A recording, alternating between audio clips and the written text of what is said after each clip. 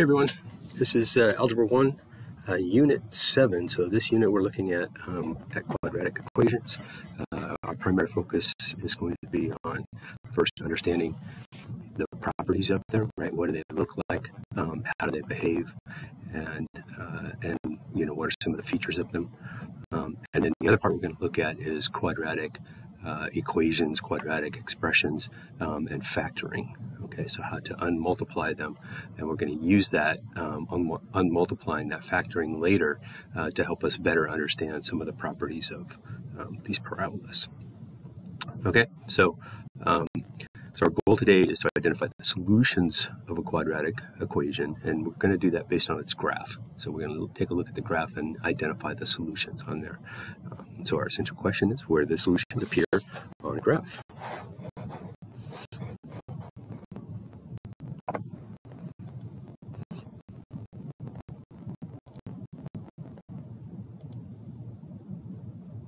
Kind of jumped ahead there. Okay, so quadratic equation, a quadratic function, a quadratic expression. We learned in the last unit talking about polynomials that a quadratic is anything that has a polynomial that has a degree 2. So it'll have a squared in it somewhere, an x squared or a squared or some variable that's squared. And when we look at the graphs of quadratic equations, those graphs are called parabolas. So they always have this sort of U-shaped, right? Kind of goes down and goes back up. It continues to go out, right? It never like curves back in or goes straight up. It always continues to go out on the left and on the right. Okay, so it's called a parabola. Sometimes they can open up, sometimes they can open down. You will see on occasion, sometimes they'll open to the side. Those aren't technically parabolas. Those are another kind of function called a radical function. But it'll have that shape where it either opens up or opens down. It has some key features on there. It's called a vertex and an axis of symmetry, and we'll talk about those next. So we kind of break down parabola, right? We have the x-intercepts. Okay? Most graphs have some form of x-intercept, right, where it touches the x-axis. Remember that this is always where the y-coordinate is 0, or where that equation is equal to 0. So sometimes they'll say find the zeros. Sometimes they'll say find the solution. Sometimes they'll say find the x-intercepts. Sometimes they'll even say find the roots. Those all mean the same thing. It's just where are the x-intercepts? Where does that graph cross the x-axis? Y-intercept, so that's just, again, where that graph crosses the y-axis. That's where the x-coordinate is 0. A lot of times in parabolas, this is often like the starting point. So in the application of quadratics, you can use quadratics to approximate the motion of things that are like affected by gravity, or even the area of of quadrilaterals, and that x-intercept, the y-intercept, and a lot of times it will represent the start of that path of motion. So when we're talking about, for example, a baseball flying through the air, or a rocket flying through the air, or something thrown off a ledge or something like that, that y-intercept will be that starting point of that. We saw that yesterday in the Desmos activity when the guy was shooting the basketball, where he let go of that basketball. That would have been our y-intercept. And then the things that are kind of unique to parabolas, they have a vertex, and that vertex is that point where it changes direction. Okay, we talked when we're talking about describing polynomials, we would call that a maximum or a minimum.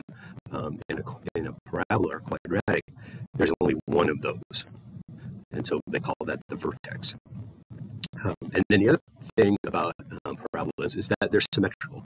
So from left to right, they have a symmetry, and that symmetry goes right through the vertex. So the left side of the graph is exactly the same shape and as the right side of the graph. And that axis of symmetry, right, represents that kind of fold line. If I imagine this is a piece of paper and I folded it right along that line, these points right on either side of that axis of symmetry would line up and they would touch each other. Right? That axis of symmetry. That axis of symmetry, like I said, goes right through the vertex. All right. When we talk about the axis of symmetry is always an equation of a line. Okay, and it's a vertical line. It always has the form x equals some number. And that number is going to be the x coordinate of the vertex. All right, and we can use that to our advantage. Sometimes we may be able to figure out where the axis of symmetry is, and we can use that to help us figure out the y coordinate of the vertex. We also know that, because of that symmetry, that the x-intercepts, right, are equally spaced, right, on either side of that. So if I look at the distance between these two x-intercepts, so from -1 to 3 is 4, so half of that would be 2. So if I start at -1 and I go over 2, I'm going to sit right on that axis of symmetry. And likewise, if I start at 3 and I go to the left 2, right, start on that right side and go left, I'm going to end up on that axis of symmetry. Right? So it's symmetrical. It's right down the middle.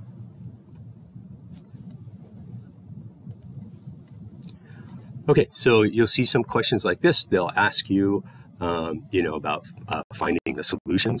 Now the solutions again are where that crosses the x-axis, right? Where that y coordinate is 0. So in this case, let's see here. So we have a solution right here. My computer's a little slow right there. We have another solution right there. Okay. We don't know exactly where those are, but we do know that the y coordinate is 0, and so we can just estimate those. And so that's about -1, -2. This would be -3. That's maybe -2 1/4. So I would say that's -2.25, 0. Okay, and again, that's an estimate. Need that other bracket on there. That's an estimate. All right, and the same thing here. I can kind of estimate that. I think that is 1, maybe 1 1/4, and so I would say that is 1.25, 0. And again, I'm estimating those. Now, if I knew the equation for this, right, I could put it on, Desmos or something like that, and I can actually look those up. It'll tell me exactly where those are.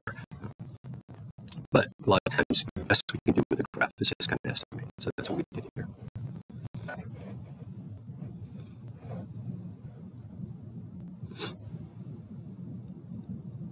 Okay, so how many solutions does this have? Again, the solutions are where it crosses the x-axis. So there are 2 solutions here.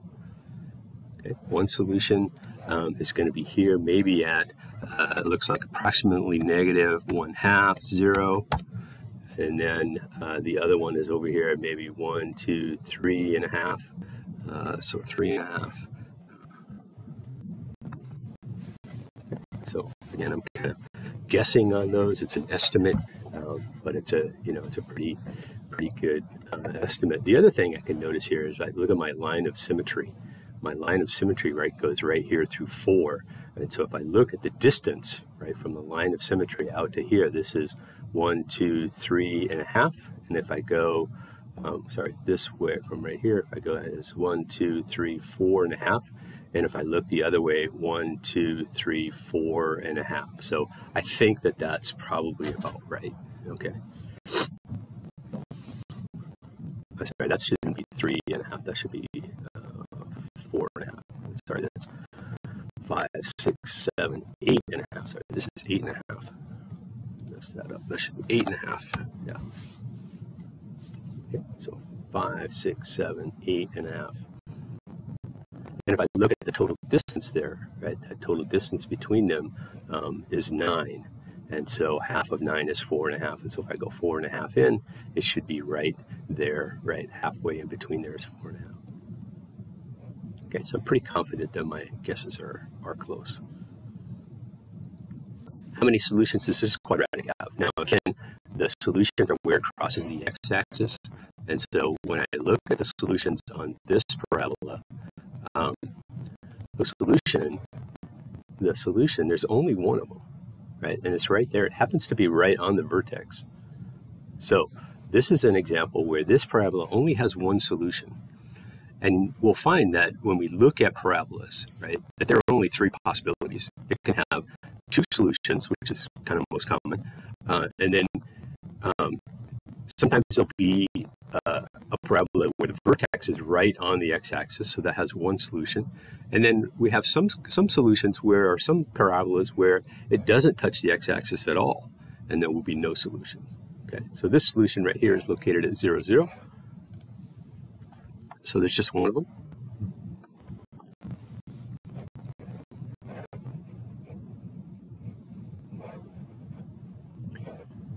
And then, so here's an example, right, of a polynomial, a quadratic, and we look down here, and it doesn't actually touch the x-axis. So here's the x-axis right here. That parabola does not touch that, and so this would have no solution, right? Oops, sorry. So this would have no solution. So we would say, you know, something like there are no solutions. And what that means is that that parabola does not touch the x-axis. Sometimes when you're doing the assignments, they'll ask you to input the coordinates of the solutions. If they don't exist, we would write D and E, does not exist.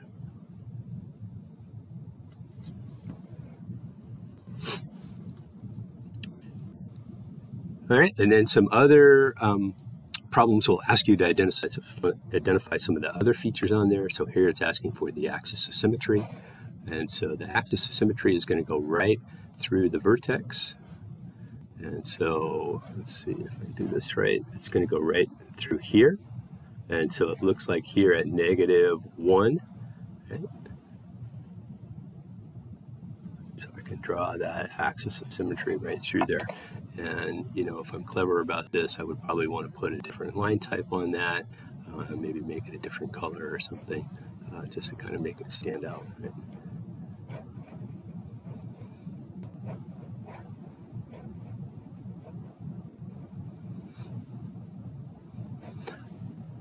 So what's the equation of this axis of symmetry? Well, if I look at this axis of symmetry, it passes right here through the point where x is equal to -1. Okay, and so that's going to be my equation. My equation is going to be x equals -1. When we talk about an axis of symmetry, we're describing a line, and that line has an equation. So we can't just say the axis of symmetry is -1. It's where the x value is -1. All right, so we're describing that line. So it's a little bit of a technicality there, but that's what we want to do. And then the vertex on that. So the vertex on that is going to be right here where x is -1. My y value here is going to be -5. Okay, so 2, 3, 4, 5, so -5. So that's going to be my vertex. So my vertex is going to be at where x is -1 and y is -5. So there's my vertex. So if I can identify that axis of symmetry, I can just follow that down, right, and see where that is. If I know what that axis of symmetry is, right, if I can calculate that somehow or look it up somehow, I can use that to help me calculate that that y value, right? Notice that if I put -1 into this equation, I would get -1 squared would be 1. -1 times 2 would be -2. And plus -4. So I'd have 1 minus 2 minus 4. That would give me -5. So I can see that that equation actually works out. And so if I didn't have the graph and all I had was this equation, right, I knew that axis of symmetry was -1. I could calculate that vertex. Okay, I want to take a few minutes and look at some of the homework assignment. So let's take a look at some of the problems on here. I'm going to bring up Desmos here just to have it up here. Some of these, you know, the graphs will be on here, and so I can just look at them. Some of them, you know, I'll have to graph them and actually look them up. So, so here's an example of a problem, the graph, and they give you the equation here. So x squared plus 4x, all right. Notice that it's x squared plus 4x plus 0, okay. So that c value, right, that last value on there gives us some information there. But anyway, so they want us to solve the equation. Okay, they want us to solve the equation. Now, saying what are the x-intercepts, or what are the roots, or what are the zeros, or but that's what in effect they're asking us to do. So anytime they want to know where is that function equal to 0, right? When they say solve it, that's what they're looking for. They're looking for the x-intercepts. They're looking for the values of x that make that 0. So if I look on my graph right here, I can see, well, here when x is -4, the y value is 0, and here where x is 0, the y value is 0. And I can verify those by putting those numbers in here and checking them. But here are my two solutions, okay? So the solutions here are at -4 and 0. I'm just going to put those in with a comma between them. I don't want brackets around those, okay? Brackets around those would mean the point -4, 0. They just want to know the x values. Okay, so you have a number of problems like that. What are the solutions? So the solution would be right there. So the x value would be 0. There's only one solution to this one. Here they want to know the solutions again, right? So, here and here. So type those in. Here they're asking for the solutions. Now here, right, here, you don't know exactly what those are, because they're kind of in between those grid lines. Okay, so what you're going to do is, in this case, you're going to estimate them. Now, if you wanted to, you could actually take this, and I'm just going to quickly copy and paste this, and it doesn't paste exactly right, but it's close enough. Okay, and so I'm going to paste this in here, and if I look closely at this, right, it'll tell me what those solutions are. And so I can see it's about -5.5, but it's not exactly -5.5. Okay, and the same thing here. All right, so I can use Desmos to help me get more exact answers. And we can look at some of the other properties here too as well, right? We can see the y-intercept here is at 0, 8, where the x-axis or the x-coordinate is 0. I can see the vertex here is at -2, 12, and that means my axis of symmetry is going to be where x is equal to this point right here, -2, where x is -2. X equals -2 is going to be, my axis of symmetry.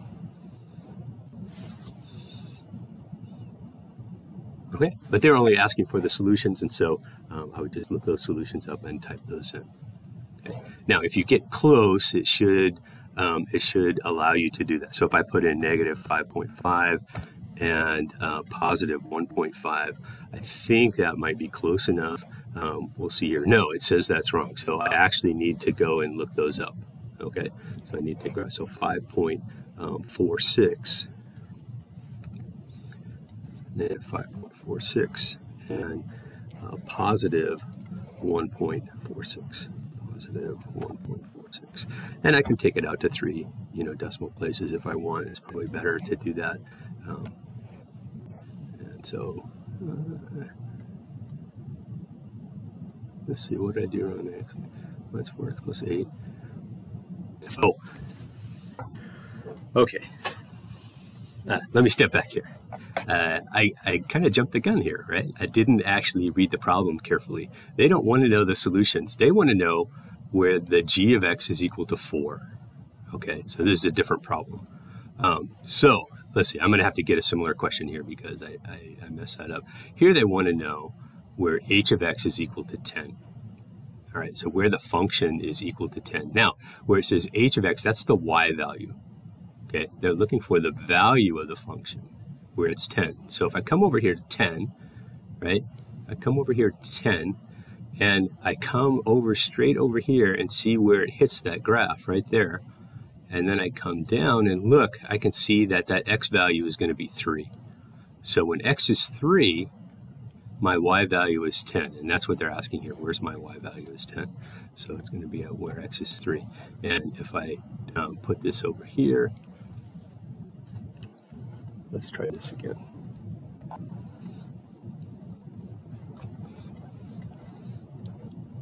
And here, right, this would be 1.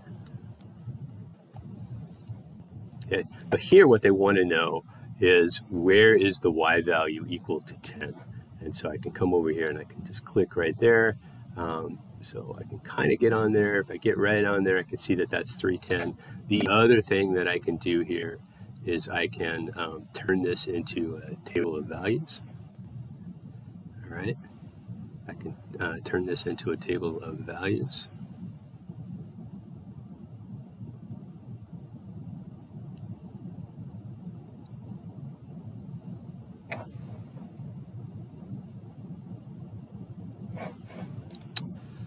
X1 plus 2x plus 13. And they want to know where h of x is 10. Oh, there's two values. So it's -1 and at 3. And so if I continue that out here to 3, I can find those two values. So it's going to be 3 and -1. All right. So right here, where h of x is equal to 10. So I look over here, there's 1 and there's another. So here they are right here in the table of values, -1 and at 3. So -1 and 3.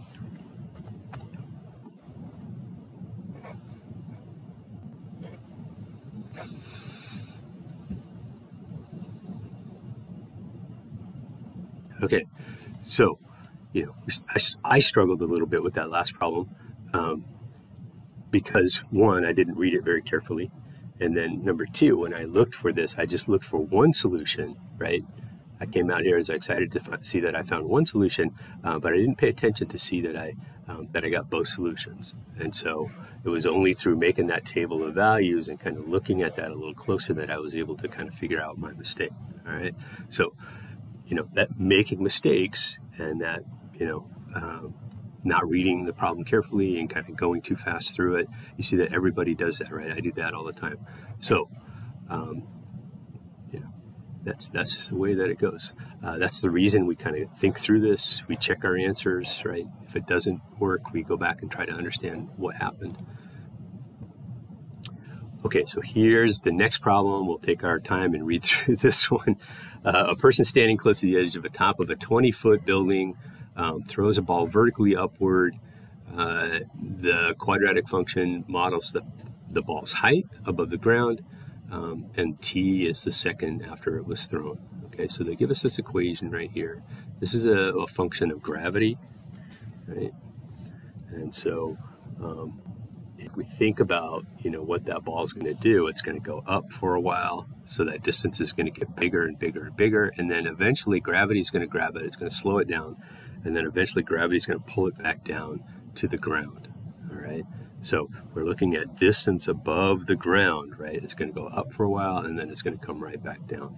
Now, this is not necessarily the path of the ball, but it represents the height of the ball.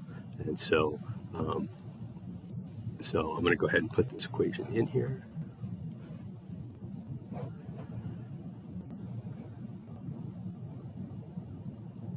Copy that.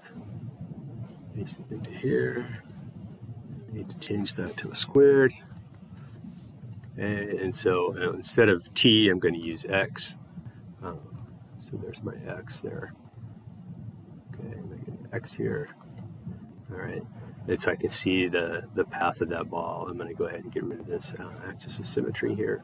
And then you notice that, right, this is really like a tall, skinny graph. It's kind of hard to see. So there are some things that I can do to help that, okay? One of those is I can just simply change the axis here. So from the x-axis, I want to see actually the values from 0, right, to let's say 10. And the y values, I want to go from 0 to, let's say, 50. And I'm kind of guessing there on that 50. I should probably look out here and see it's closer to 120. So let's change that from 0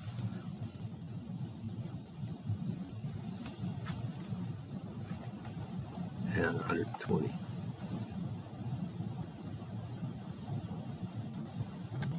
Okay, so that gives me a little better view of what's going on there. Okay. And really, what I care about here, right, this x-axis here represents time. Okay, so time. So This is time going along here. So right here is the start. Okay, so he's at the top of a 20-foot building. So I see my y-intercept here is at 0, 20. Okay, so he's 20 feet off the ground when he throws that ball straight up into the air. And so this is where that comes from. You notice that 20 in the equation there, that plus 20, that gives me my y-intercept. All right. Now, they want to know the maximum height of the ball. So the maximum height of the ball is going to be there at the vertex. That's going to be the maximum height, and it looks like that's 110.25 feet. So 110.25 feet. And they want to know how many seconds until that ball hits the ground again. So here it's going up at 110 feet. It turns around and starts coming back down, and then it hits the ground, right? It hits the ground, not the top of the building. It hits the ground when t is 5. So that's 5 seconds. So 5 seconds there. Now, the points to the left of this y-intercept and below the x-axis really don't make any sense here, because this would represent negative time, right? And this would represent that ball continuing to just pass right through the earth and not stop. So those don't really make sense. So when we talk about like the domain of this, right? The domain of this would really be from 0 to 5 seconds, right? That's really the area of that graph that we're using.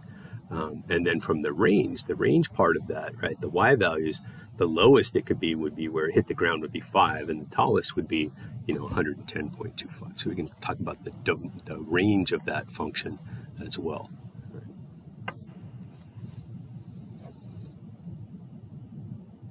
Okay, and if we want to know how many seconds it takes to get to the top, right? Well, that's half, right? If we start here, and so it's going to be right through this axis of symmetry, and so it's 2.375. It's not half of 5. It's not 2.5 because it started up above the ground here. All right, so that's why it's not exactly 2.5. All right, let's look at some other questions here. So here we have a graph. They want to know p of -6. So p of -6. So if I look down here at -6, right? Sorry, they want to know where p of x is equal to -6. They want to know the y value is -6. And so I can look on this graph here. I can come over here. There's going to be 2 of them here at -4 and over here at +4. And my vertex is right here on the y-axis, right? So it's symmetrical about that. And so -4 and +4. So -4 and +4.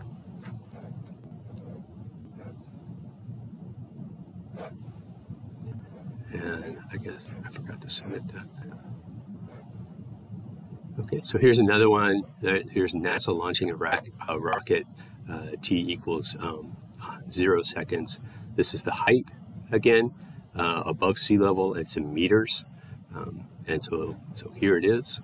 And so they're asking you, similar questions. Assuming the rocket will splash down in the ocean, what time does that splash down? Okay, so we look again and see where that graph goes up, it comes back down, and where it hits the ground, right, where it hits the ocean, that's that time there, that x value is going to be that. Okay, and they want to know how high above, and so it's a similar sort of question, right, as to the baseball one.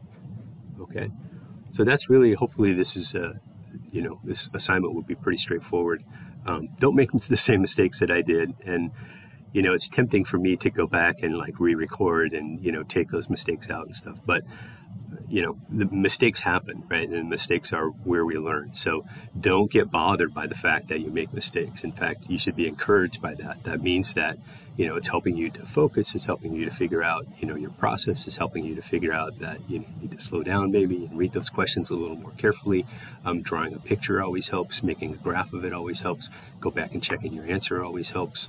All right, so those are those problem-solving strategies and those, those tools that we have to make sure that we're doing things right. That checking is really important. All right, I'm going to go ahead and end the video here, so please let me know if you have any questions. Thanks.